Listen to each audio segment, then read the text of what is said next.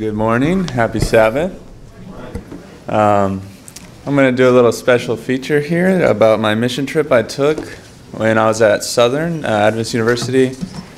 This was last spring break for me, 2014, and I went to Nicaragua. If you can see up there, Francia Serpi. The top corner up there, that's where I went. It's a little tiny village kind of in the jungle probably about 70 miles off the coast. The ministries was, or the region was Tasbaraya Adventist Ministries. And, well, actually we flew there from Houston all the way to Managua, the capital. Then we took a little plane from Managua to Puerto Cabezas, which is on the other side of the country. And then this old truck here was, I don't know, like a 1960s army truck, and we all rode in that about 6 hours on a dirt road. We packed in here, as you can see, all our luggage and everything. Really bumpy ride. We didn't get there till probably midnight. Sometimes we had to get off and walk because there's a dirt road and it was pretty muddy, but it was made for an experience. You were covered whenever you left. You were clean, and then once you got there, you're just like caked with dirt kicking up from the truck. There was actually a Adventist radio broadcasting over there, so I took a picture of it. Here was the church here that we went to. A lot of the people there don't, I guess you wouldn't say, actually they're Catholic, a lot of them, but there's like witch doctors in the village, so some are big into that practice still. So the Adventist church there, it's pretty awesome because it's right in the middle of the town there. Let's see. This is the inside. You can see it's kind of like a barn almost. You would see bats flying in and out during church because it was open. Oh, this is a picture of one of the hymnals there. They didn't speak. It was like a Indian dialect, or it's called Mosquito. It's kind of, some of them spoke Spanish depending on how often they went to the city there, but this is To God Be the Glory in their language. So it's pretty cool that they have their own little hymnals there. This was a daily meal. It's called gallo pinto.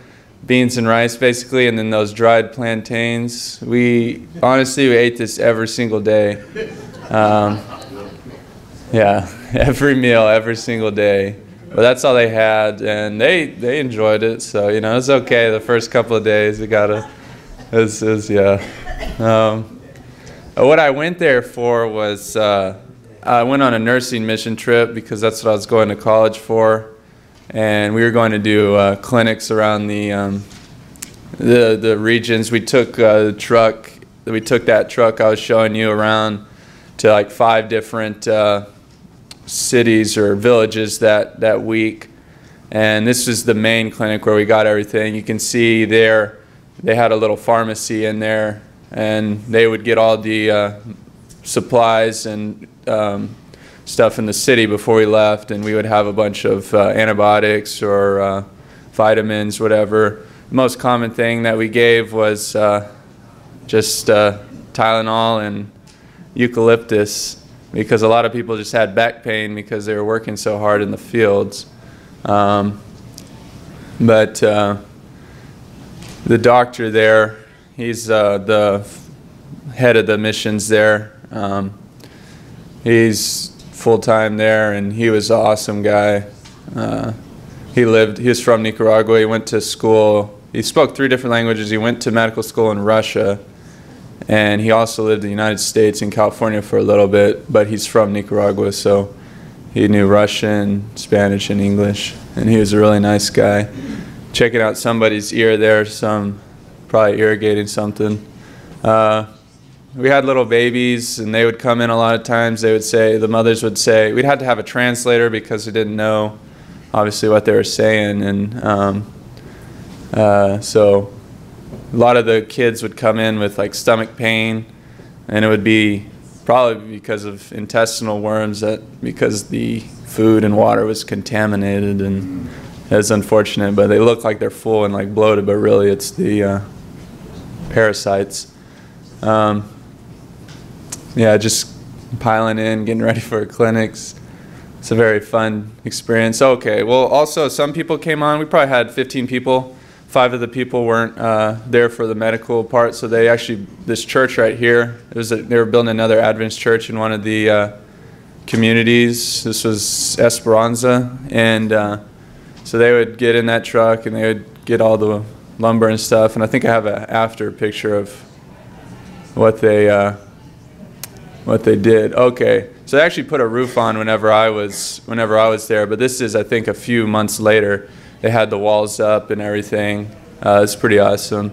And that's what it looks like. This was like a month or 2 ago. One of my friends sent me this picture.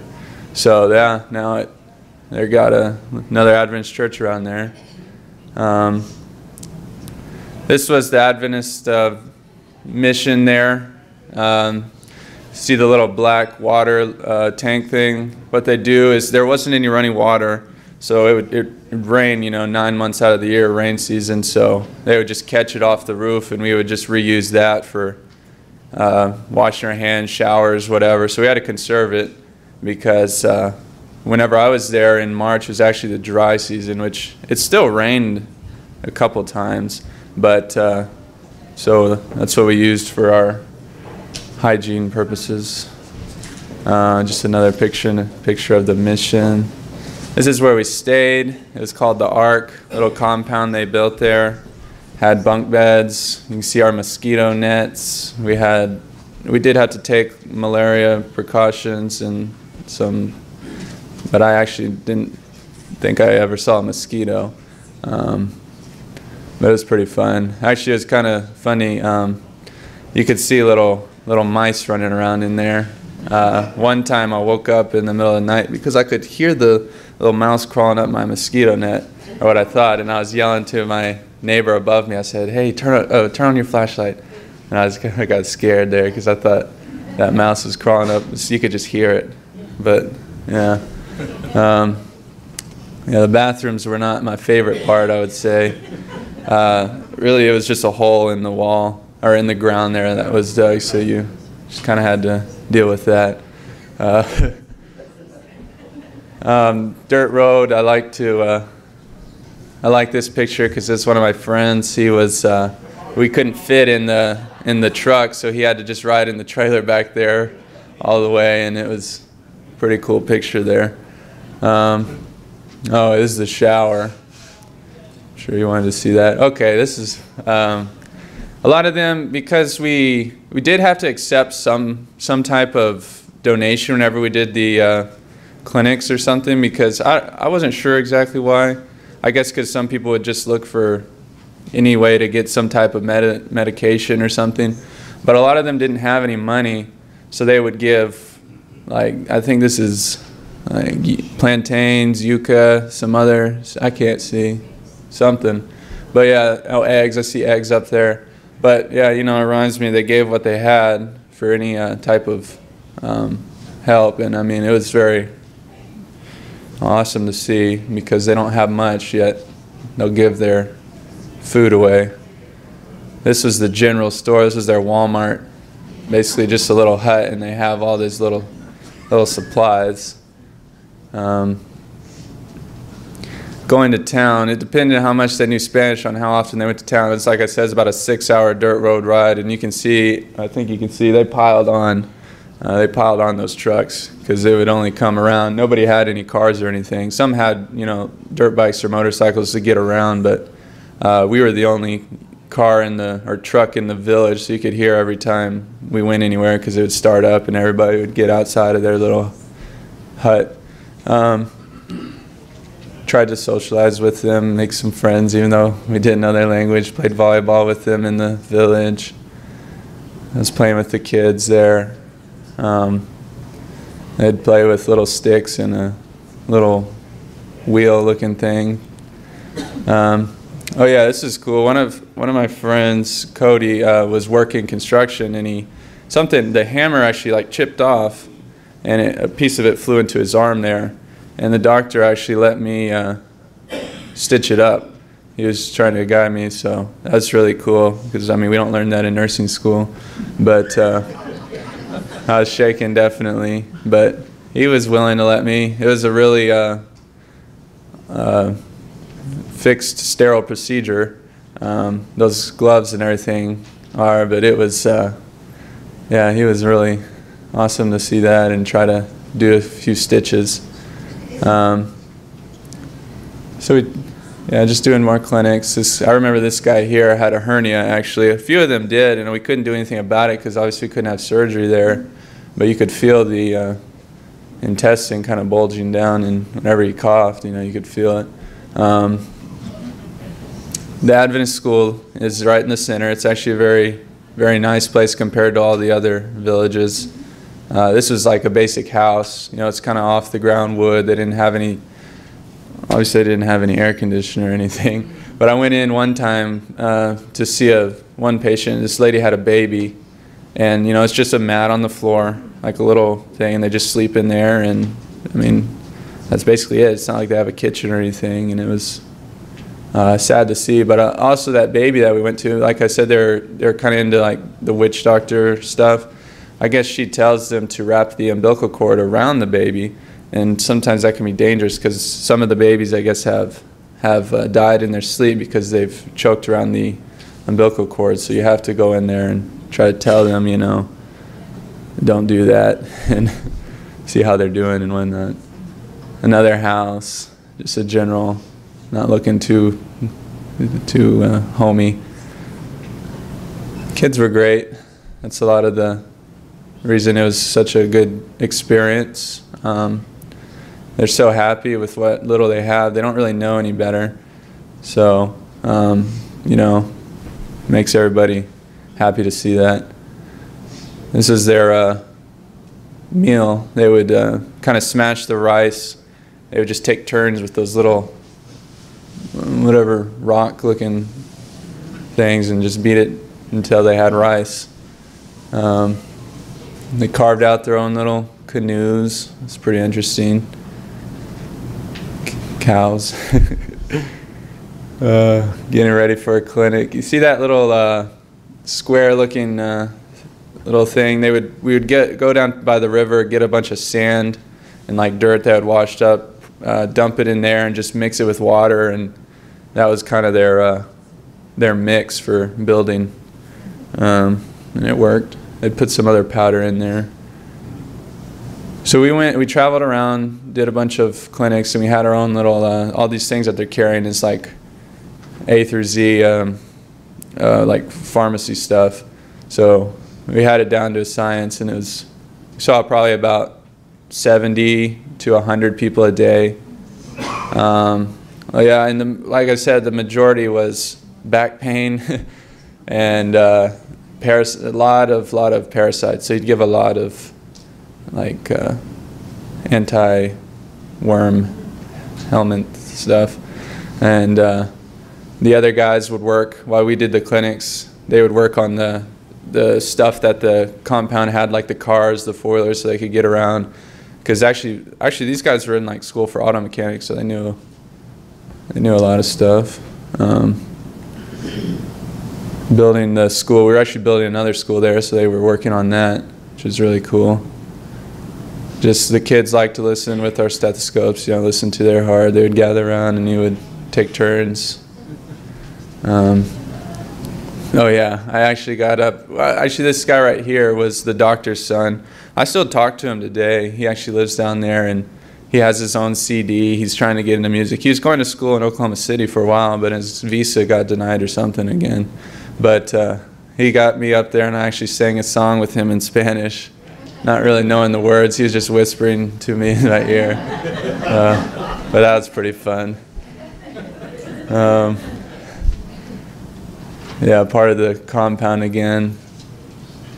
And this was our group. Everybody was from around everybody went to Southern, and then a couple sponsors. One of the main sponsors up there at the top was the auto mechanics instructor down there. He had been going since he was in high school, I think in the 70s, and he only missed 5 or 10 years when they were having like a little revolution down there or something in the 90s, but he's gone 20 plus years every year, and he really enjoys it. Yeah, they would pile on. Like I said, this is all the school desks coming on that dirt road.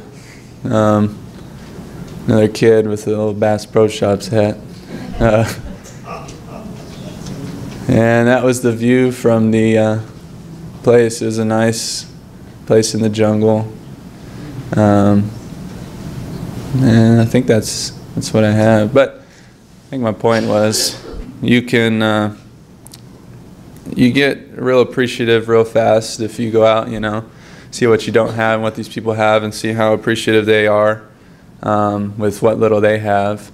So it really opens your mind to thinking, well, if you're somehow not getting grateful enough, you think, in America, I'd encourage you to go on a mission trip for a few, and you can see how other people are living, and it really changes your life, and it's good for you. So that was my mission trip. I'm glad I did it, and I would definitely do it again. So thank you for listening.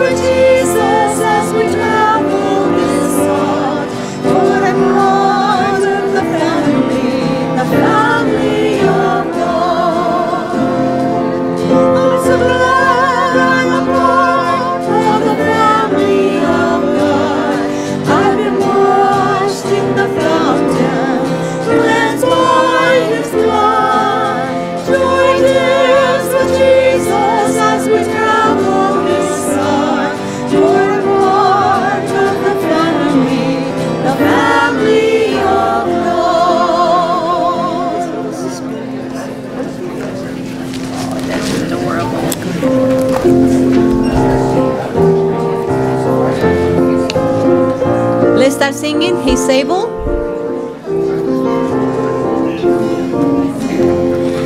He's able. He's able. I know He's able. I know my Lord is able to carry me through. He's able. He's able. I know He's able. I know my Lord is able to carry me through. He healed the brokenhearted and set the captive free. He made the lame to walk again and caused the blind to see. He's able. He's able. I know He's able. I know my Lord is able to carry me through.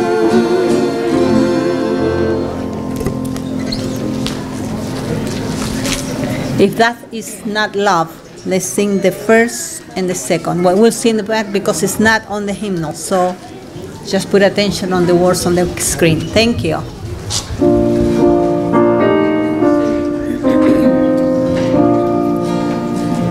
He left the splendor of heaven, knowing His destiny was a lonely hill of Golgotha, there to lay down His life for me. If I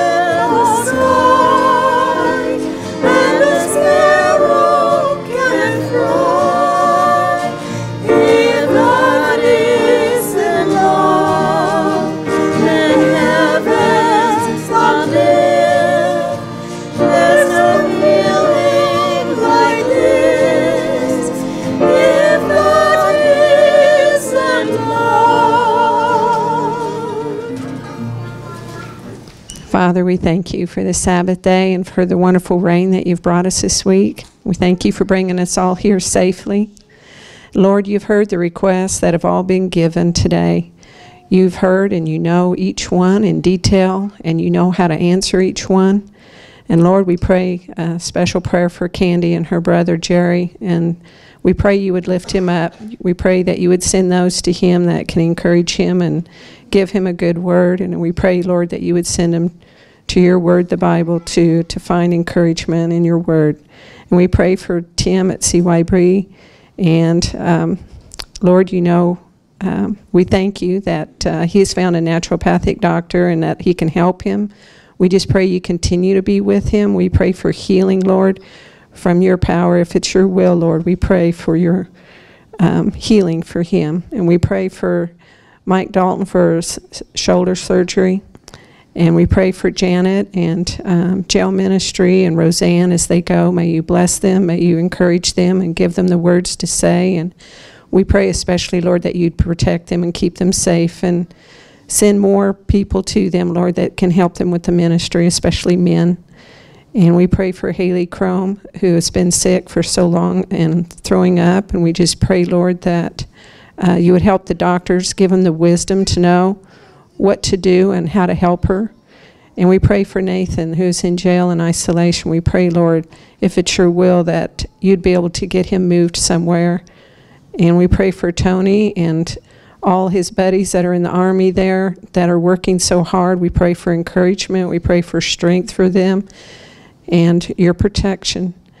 And we pray for the closing on the house, that it would go well, Lord, and that you would be with them and help them to get this home if it be thy will, and give them peace about it. And we pray for the chicks and thank you for the testimony that it's been to those around them. And we pray especially, Lord, for Fran. We miss her, Lord, here. And we pray, Lord, for encouragement for her. And if it's your will, we pray that you would bring her back to church. We thank you for all your blessings. We pray for your Holy Spirit to continue to be with us today through your Sabbath day. In thy name, amen.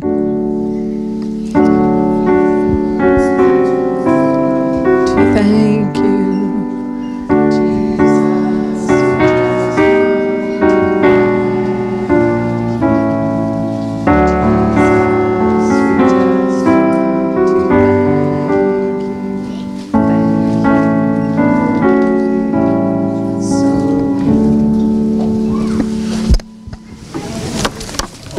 A lot of talented musicians in this church. I especially appreciate those who stand up here and sing, because I certainly can't sing. And you know, you really don't have to be much of a musician. You can just kind of be here and make a joyful noise to the Lord. So that's about the best I can do, but I have the good fortune of having very dear friends. Brian and Roberta agreed to help me. So we'll see if we can't make some of that noise. Thank you.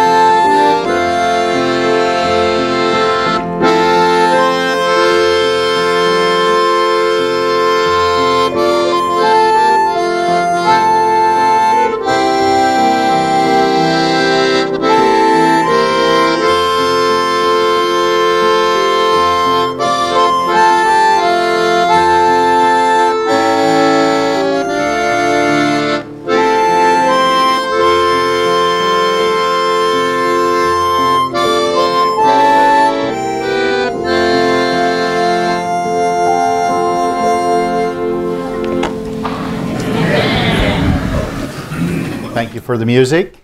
And I wanted to say that thank you to all of those who participate in our worship programs, whether it's Sabbath School and the divisions or with our music and our musicians up here today. You know, it's wonderful to come together and to worship together.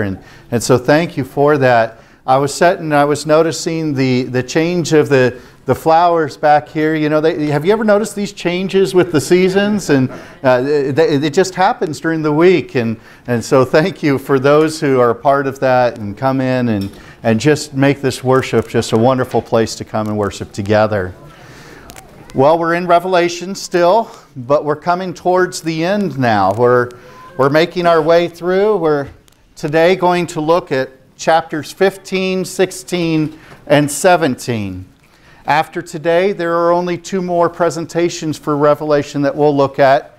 Next week, we'll look at 18, 19, and 20.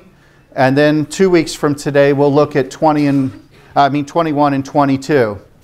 And so we're kind of on the back half. We're working down the chiastic ladder, as it were. We saw the pinnacle at the top already, the conflict between Christ and Satan, really, the great controversy.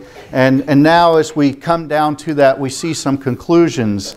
In chapter 15, we see again the victory of God's people. We see mention of the Lamb standing there around the sea of glass. And I love starting there because it's going to be talking to us about our Redeemer.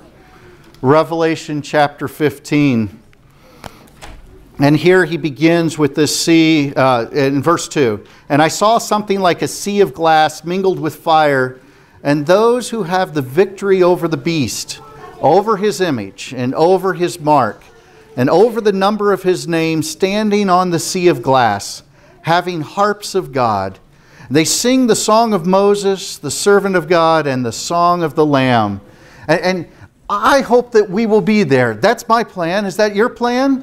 That we'll be there on that sea of glass, and this is the song that we will sing. It says, "Great and marvelous are your works, Lord God Almighty. Just and true are your ways, O King of the saints. Who shall not fear you, O Lord, and glorify your name? For you alone are holy. For all nations shall come and worship before you, for your judgments have been manifested." You know, for God's people who, we've been in this world of sin long enough, don't you think? And it's a mess. Satan has made a mess of this world. And here at this point, we're saying, God, you're going to take care of the mess. You're going to get her done. You're going to fix this. I was talking with the youth in Sabbath School today, and I mentioned something about sin that I had heard from one of my professors up at Andrews. And it's kind of like this. If you have a picture, and God created this beautiful picture called the universe, you can have a perfect picture with no flaws in it. But sin is like a hole that has been put into the picture. And God's love and His government is this beautiful picture, and this is what He made without any flaws in it, and Satan has come along and poked a hole in the picture. Now, you can't have sin without love. You can't have a hole in the picture without the picture. And so sin can't be without God's love, God's government. It's like a flaw or a mark. But someday, God's going to fix the hole in the picture. He's going to remove the hole. He's going to get rid of the hole, and He's going to make the picture complete again. That's what these things are about. And for God's people who's been living in this flawed world, God's about ready to fix it and make it right. And we won't have a picture with a hole in it again after He's done. Isn't that good news? That's what this is about. And so that's what the saints are talking about here.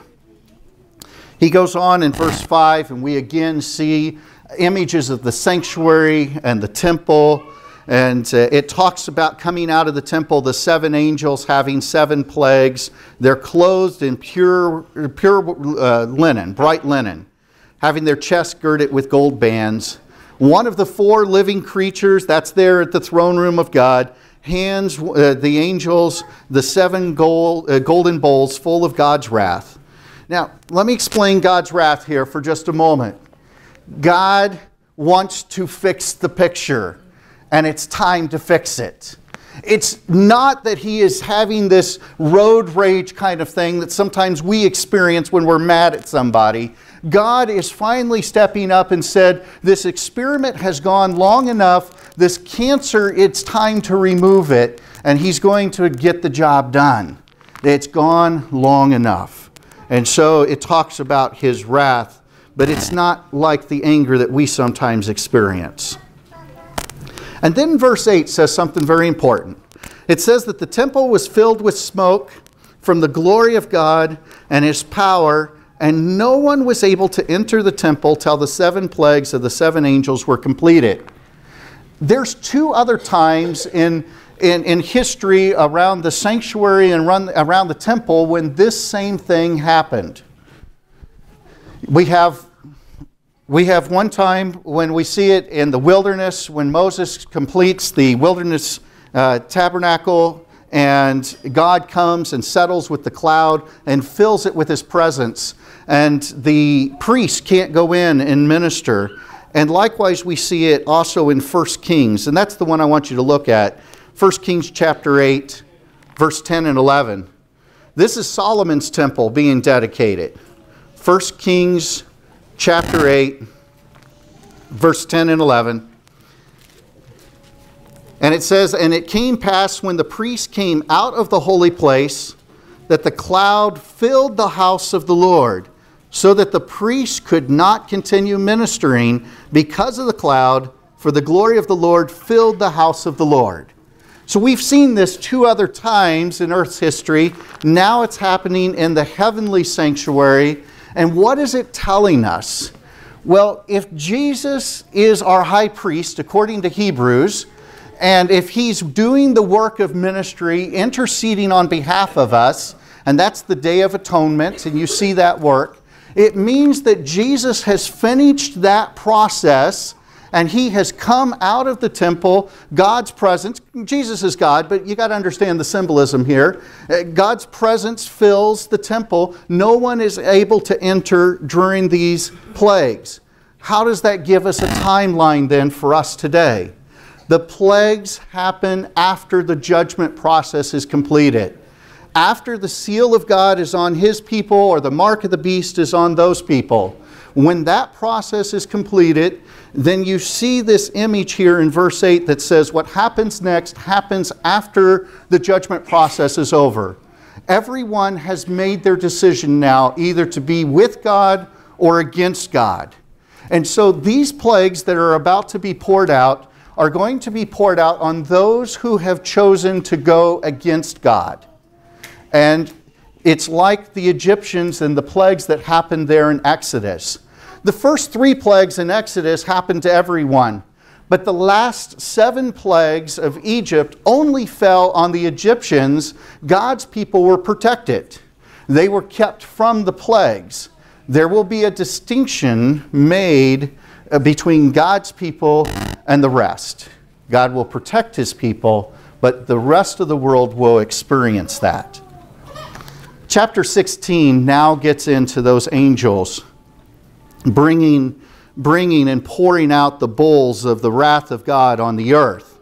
And I hope you were able to pick up the little handout that was out front. It has the 7 last plagues on this side and a little bit of a grid, and then Revelation 17 on the back. And I think I saw some more back there, but I want to refer to this. And if you didn't pick it up, catch one on your way out. There is much discussion in biblical scholars about whether or not these are literal things that happen or if they're symbolic of other things spiritually that's going to happen. In fact, there's enough debate that when Seth Pierce wrote his book, Revelation Made Simple, he simply chose to list both of them, the literal and symbolic. Andrew's Study Bible kind of does an interesting thing. They basically say it's both in this way. The first 4 seem to be very real things, real events.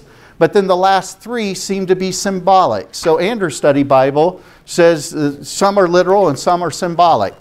So I've given you both the literal and symbolic, and depending on which camp you're in, you can follow along. I think they all have good things for us to learn from. And so these are the literal and symbolic of the bowls of wrath. And why are we so nebulous at this point in this? Because it's yet to come. It hasn't happened yet. It's still to come. And when there are prophecies that are yet to come, it's harder to nail it down than it is when we look backwards to prophecies that's already been fulfilled. So what do we take from this? Just understand these are things yet to come. If you are on God's side, you don't have to worry about these. And so it's only for the rest of the world. God's people will see this happening, and it will be very clear at the time that it happens. We have not come to this point yet. God's judgment is still underway. The door is still open for probation. People can still make decisions for God now, but that will change sometime in the future. So let's look at these 7 bowls that are here. The first one is a loathsome sore is what it's called. It's interesting that those who have endorsed or used corrosion, I can't say it, those who are forced people in spiritual matters will suffer sores like in Egypt. You might remember the boils that they had. The same word in Greek here in Revelation is also used when they translated the Hebrew scriptures from Exodus. It's the same word, the Greek word there, and it represents these sores. And they call it boils in the Old Testament, but it's a very painful sore. You see that in Exodus 9. You also see these same sores in Job chapter 2. Job chapter 2. Interesting, isn't it? That when Satan wants to come and accuse God of playing favorites, that finally his final act against Job, after taking away his wealth, after taking away his family, that when he decides to take away Job's health, that he uses these painful sores that's on his whole body. Isn't it interesting that now here at the end of time, it's those who are unfaithful to God who ends up receiving those sores? Satan started it, God finishes it. Symbolically, this could represent those who have been oppressing God's people will themselves be oppressed. Something will happen that will make their lives difficult. They've been making it hard for God's people over and over. Probation is closed. God's now stepping in, and it becomes difficult for them. The second and third bowls represent, it says it pours out, and first the oceans are affected, that they turn from water to blood, and then the fresh water in the earth is turning from water to blood.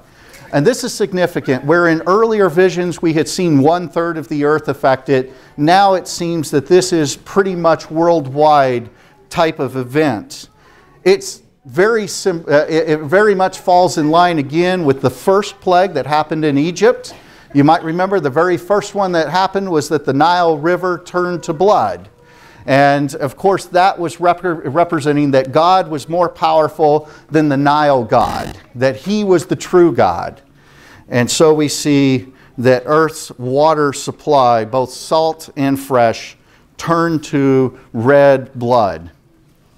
And there's a reason for that, because so many of God's people have been persecuted and martyred. Their lives, their blood has been spilled because of their faithfulness. And now God is in turn giving back what they had given to His people.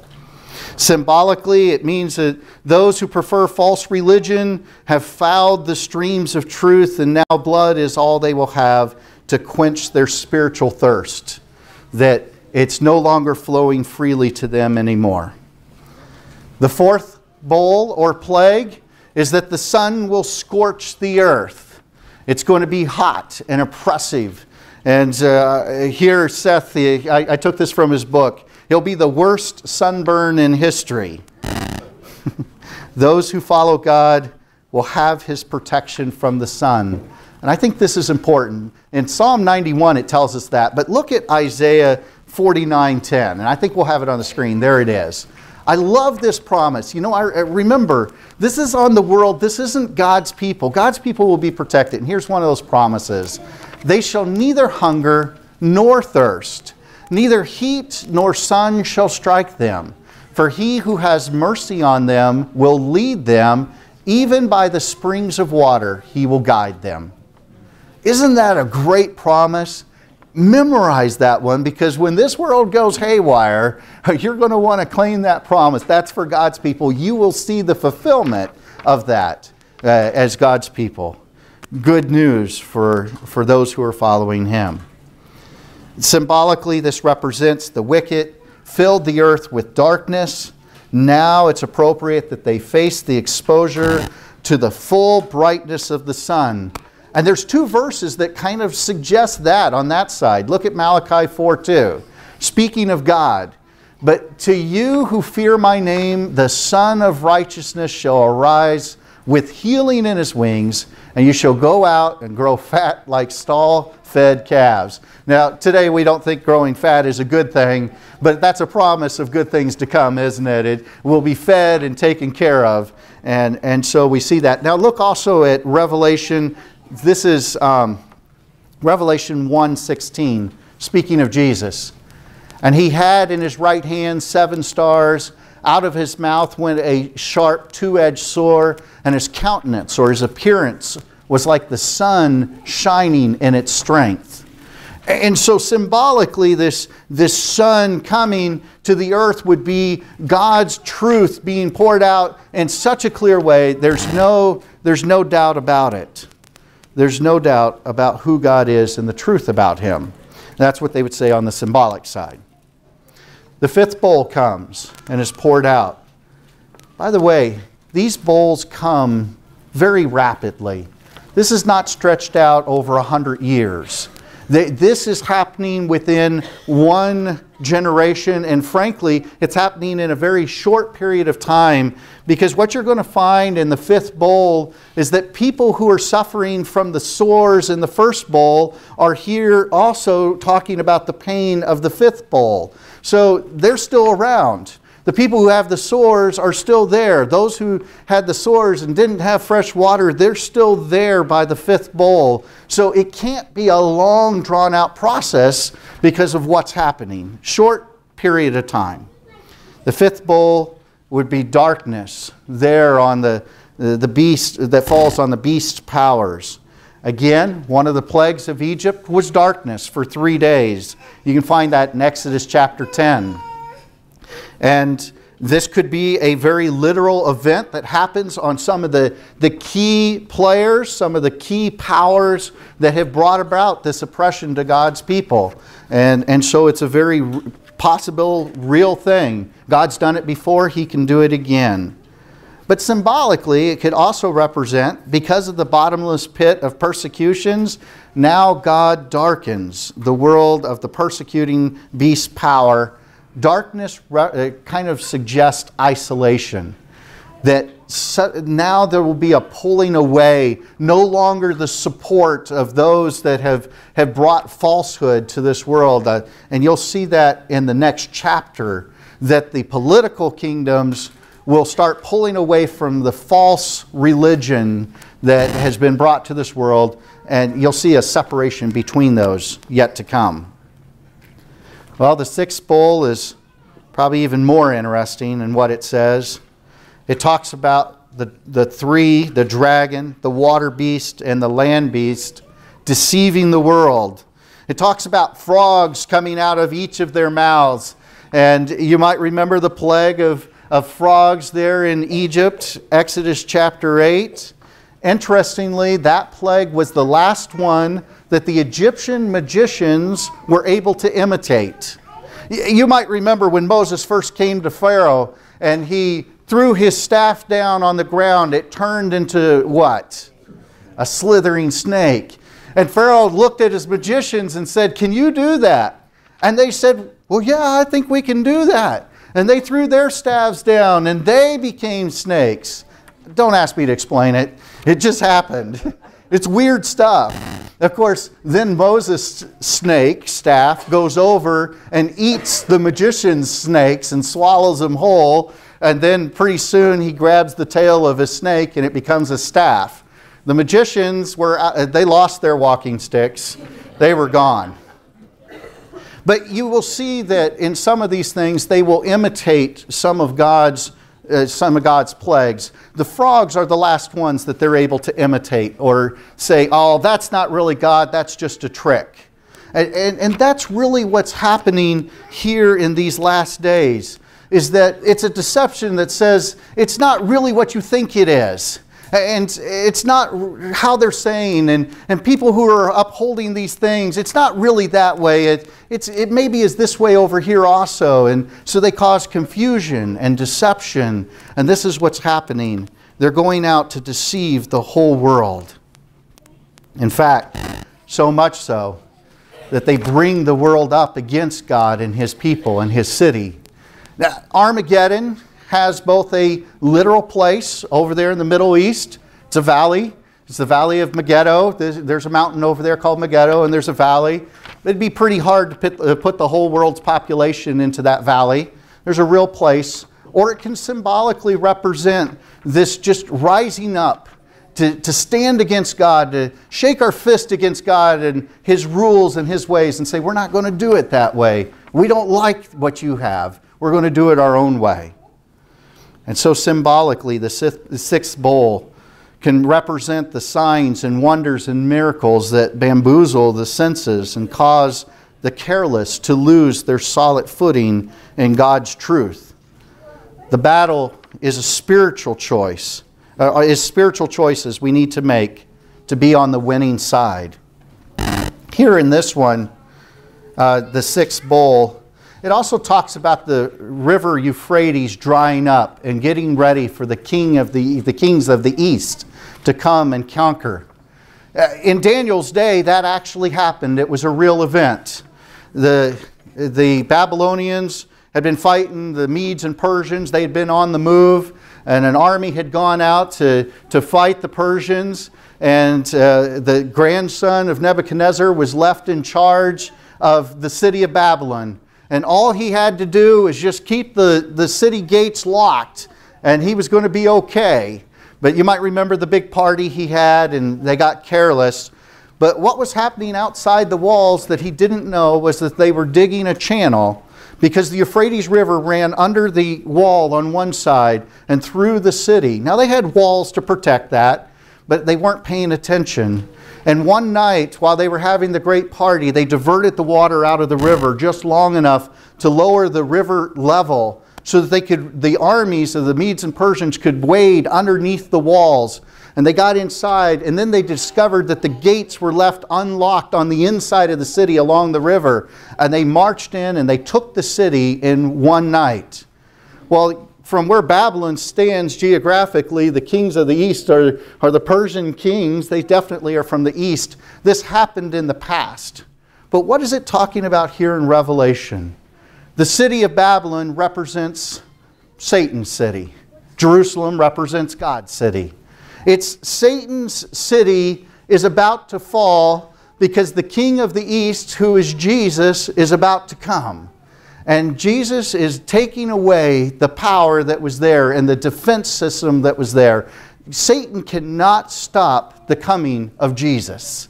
He can't stop what's about to happen. No matter what he has done and no matter how many people he has brought on his team, he can't stop what Jesus is about to do. And so the kings of the east are coming, representing Jesus. And the Euphrates River will be dried up. No defense system left for the city of Babylon. The seventh bowl is really in the context of when Jesus comes.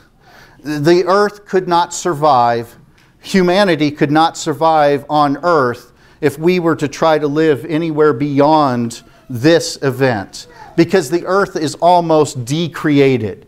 Islands are disappearing. Hail is falling, the size of basketballs and bigger. It's detrimental. Cities are collapsing. The whole world is falling apart at this point. This is when God comes, Jesus comes back. And interesting to say, for the wicked, They're angry at God at this point. They're mad at what He is doing and how He's interrupting. They're angry and their hearts are hardened. Even when they see Jesus in the clouds, they are not converted. They would rather He would go away and leave them alone. But because of His glory, they cry for the rocks to fall on them. It's a very sad thing for the wicked at this point. Symbolically, it could represent the seventh bowl, the final natural consequences that results when people break the laws upon which this universe is founded, and they blame God for the consequences. Literal, symbolic, maybe both. Interesting that both of these have lessons for us to learn and understand from these bowls of wrath that are poured out. Chapter 17 is the last chapter we want to look at, and we get some pretty crazy dreams here also.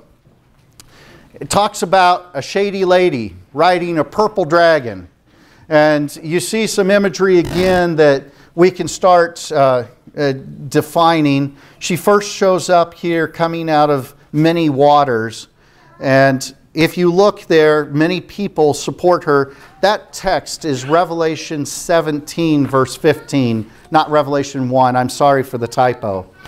But Revelation 17, verse 15 tells us that as he's being told the meaning of that vision, the waters which you saw where the harlot sits are peoples, multitudes, nations, and tongues.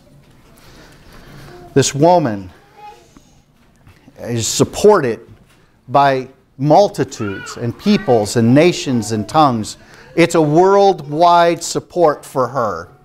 The kings of the earth, it says, the political leaders that support her for the money that they can make is basically why they're in support. The kings of the earth, political system supporting this false religion. And what is the shady lady? Who is that? Well, God's people were represented earlier in Revelation as a woman who was clothed in white, standing on the moon, 12 stars, representing God's faithful people. This woman is God's unfaithful people, His unfaithful church. The one that says, I'm a follower of God, I'm married to God, but I'm going to go out and I'm going to have other gods in addition to Him. An unfaithful church. Christians by name, idolaters by practice. And there are 3 verses I want you to look at real fast because it suggests this in the Old Testament. Isaiah 1:21 is the first one. Isaiah 1:21. How the faithful city, this is speaking of Jerusalem, how the faithful city has become a harlot. It was full of justice, righteousness lodged in it, but now murderers. It says, here's God's people who have become unfaithful. Look again at Ezekiel 16. Ezekiel 16, verse 26. Speaking of, again, God's people. You also committed harlotry with the Egyptians, your very fleshly neighbors, and increased your acts of harlotry to provoke me to anger. Do we have the other verses? Okay, great. Behold, therefore, I stretch out my hand against you, diminished your allotment, and gave you up to the will of those who hate you, the daughters of the Philistines, who were ashamed of your lewd behavior. You also played the harlot with the Assyrians, because you were insatiable. And indeed, you played the harlot with them and still were not satisfied. So you've got the Egyptians, the Philistines, the Assyrians. Moreover, you multiplied your acts of harlotry as far as the land of the traitor, Chaldea. That's Babylon. And even then you were not satisfied. You see, they went after the different gods of the different lands. They left the true God, and it says that here's God's people who have gotten caught in adultery, who have not been faithful to Him. This is God's people in the last days. They call themselves Christians, but they've gone after other gods. The word mystery that's on her forehead in 2 Thessalonians 10 verse 7 refers to lawlessness. And she leads people to break the law of God. Do we have that 2 Thessalonians? There it is. For the mystery of lawlessness is already at work, Paul writes. Only he who now restrains will do so until he is taken out of the way. There's a day coming that this lawlessness will just be let loose. It says that she is a mother, and she has daughters. And this represents in the last days, Christianity will spawn many distinct distortions. But one thing they will all have in common is that they will forsake in one way or the other God's commandments. And they'll hold tradition above the Word of God. Oh, that's a dangerous place to stand. For any of us, if we will hold anything other than God's Word at the highest, we can find ourselves in deep trouble. The purple beast that's mentioned there has 7 heads, 10 horns. It's those political powers that have united with a spiritual to work together. In the last days, the religious system is riding on political power and using that to force people to worship their way. Similar to what we have already studied. It's interesting that it mentions 7 kings, and now these kings, it says that 5 are dead, 1 is now, 1 will be and then will not be, and then the 8th one is kind of a part of the 7th one. And that gets a little confusing. But most Bible scholars have agreed on this particular thing, that the 5 dead kings represents the powers that have oppressed God's people from the time they were coming out of Egypt. So Egypt would be the first one. All the way through, you've got Egypt, you've got the Assyrians that took the 10 tribes of the north away into captivity. You've got Babylon that took the 2 tribes off to Babylon. That's Daniel and his friends. You remember that. Followed by the Medes and Persians, and then also Greece. Alexander the Great came through. That was before John's day. And then the political power that was reigning in John's day was which group? Rome. The legs of iron in Daniel 2. The beast with the iron teeth was in John's day. And then there was a power that was going to come that was not yet in John's day, but was going to come, and then it would not be there. It would have power, and then it would lose power, but then it would show up again later on. And that was that Christian, the medieval Christian church that was both political and religious from 538 AD to 1798 AD. And that's when they lost their power. 1798, it waned. And yet we now see that same power being revived again today. The 8th one is an extension of the 7th one, and what it will do, it started off with lamb-like horns, but it becomes to start that earth beast will begin speaking like the water beast. They will work together, so that 8th one is an extension of the 7th. And we talked about that in last time. Revelation 13 is the United States as being a part of that. Clearly, that's where we stand right now, is we're not quite at that point. We're almost there, where the United States begins that type of oppression. We're not there yet. That's yet to come. So somewhere, yet to come, unfaithful Christianity will work with political powers to enforce her way of worship. In the end, you'll find that the kingdoms will turn on the unfaithful church. The beast, those 10 horns, it says, will turn on that unfaithful church. But by the time they do that, it's really too late. And God's judgments have completed. Probation has closed. As these plagues are being poured out, they finally realize they had followed the wrong group, but it was too late. And so they turn in anger against the ones that had misled them. Those are things yet to come. We're not there yet. Interesting studies. We have more to look at next week when we get into chapter 18. It will pick up where we're leaving off right now. So I want to leave you hanging, study it, look at chapters 18, 19, and 20, because it will keep going right where we have left off at this point. So keep studying. We're going to keep looking at it. Stay faithful to God. And these things we don't have to worry about when we're remaining faithful with Him. Children? Good job, good job. Y'all are filling it up. Is there? Okay, good.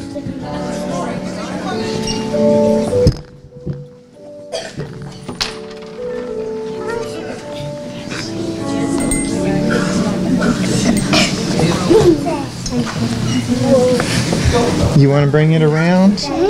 You want me to put it in? Okay. Put that in for me. Thank you.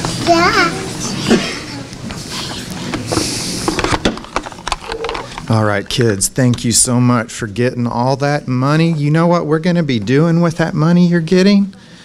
We're building a new church, and it's so awesome we can't hardly wait to start. How many of you know what this is? A helmet. Do you know what to do with this? Put it on your head so you're safe when you're doing motorcycles and four-wheelers. Four-wheelers and motorcycles, and you put it on your head to be safe. Yes. And bicycles. Yes, and bicycles too. This is really important. Do you know, have your parents ever told you to put one on? Yeah? Have you worn one before? Yeah? It goes on like this. If something hits me right here, it won't hurt my mouth, will it? If something hits me right here, it won't hurt, will it? We've got to wear our helmets when we're out playing. After we're done, I'll let you, okay? Now, I want to tell you a story about Daniel and a story about Ryan. Oh, these were good varmint boys. And you know what? They were the kind that obeyed their moms and dads. But they were varmints who had motorcycles. And Daniel loved to ride his motorcycle. He was really, really good. And I would see him back in the backyard, and he'd have his helmet on, and he'd be jumping his motorcycle, and he'd be riding wheelies and doing donuts and just having a good old fun time.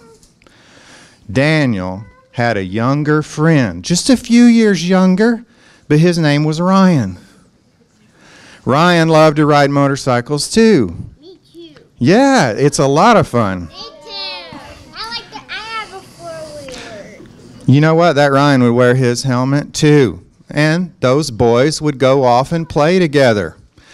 Well, Daniel was such a good rider that his daddy thought he'd build him a motorcycle track out in the backyard.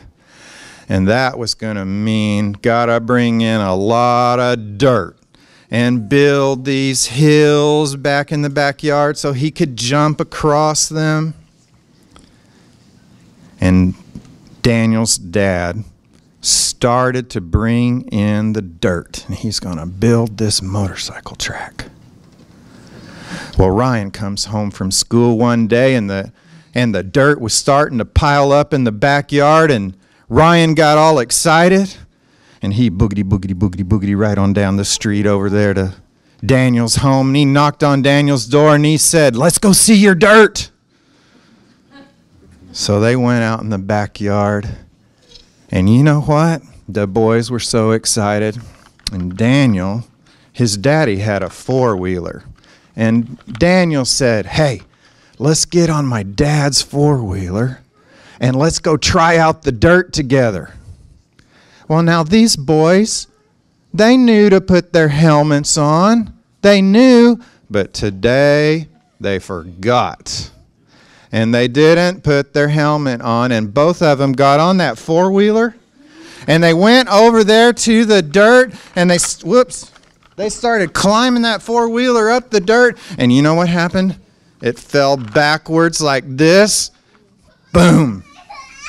Uh-oh. I think something like that happened. You know, I'm not real sure. Were you wearing your helmet? No, because I didn't. Zach, you have to wear your helmets. And then I flipped over and then When these boys flipped theirs, I'm told that poor Ryan boy, he was on the back. And he hit his head on a rock. And he didn't know what happened after that. The next thing he knew is Daniel was standing over him bleeding. It was terrible. Blood was just gushing out of his nose. And you know what had happened to Daniel? He wasn't wearing his helmet, and that handlebar popped his nose, and it cut it, and he could lift his nose up like that. It was so awful. Oh, it was terrible. But Daniel was older, and he was the responsible one, and he was responsible for that Ryan boy, and he was scared to death for Ryan because Ryan wouldn't wake up. Finally, Ryan did wake up, and it was Daniel that needed the help, and he had to go to the hospital, and he had to get stitches in all 3 places of his nose to put it back down and glue it back down so it'd stay there. And you know, you could find that Ryan boy even today, because that Ryan boy, when he wears his hair really short, and he's doing it right now, there's a hole in the back of his head, and you can tell where the hair doesn't grow, and that's where he popped his head on the rock. You could find him. You could find him even here after church. Y'all look for him, okay? If those boys who were always obedient and obeyed their parents' rules and put on their helmets, none of this would have happened. But they forgot that day. You know, sometimes we do forget. And you know, Jesus protects. It could have been a lot worse for those boys. But I'm telling you something, kids. Did you know that the Bible says to wear your helmet? Did you know that? No? You never heard that one before? It really does. Yeah, I'm glad you did. Some Sabbath school teachers been teaching you right. The Bible says to put on your helmet every morning, and don't forget. Because? Say when. Say what? Well, Bible wants us to put on the helmet of salvation. The Bible wants us to wear our armor and be ready, because when we walk outside, Satan's always trying to trick us with stuff like Pastor Tony's been talking about the last few weeks. So we need to wear our armor. And one of the most important things is wearing our helmet. So this week, in the morning, say, Mom and Dad, we need to have prayer. We need to put on our helmets before we go to school. Every day, let's put on our helmets. All right, y'all can go back to your seats now. Closing song is There is Power in the Blood. We'll sing the first and last stanza. It's only two. It's only two. Would you be free from the burden of sin? There's power in the blood, power in the blood. Would you believe all of victory win? There's wonderful power in the blood. There is power, wonder-working power in the blood of the Lamb. There is power, wonder-working power in the precious blood of the Lamb. Would you do service for Jesus your King? There's power in the blood, power in the blood. Would you live daily his praises to sing? There's wonderful power in the blood. There is power, wonder-working power in the blood of the Lamb. There is power, wonder-working power in the precious blood of the Lamb. Shall we bow our heads for prayer? Gracious Father, we thank you that we could be here today in your presence. We have been blessed. And Lord, give us power and give us the helmet of protection all through this next week. And help us to remind us each day to put on that helmet and to be with you, and you will be our guide all through each day. In Jesus' name we pray. Amen.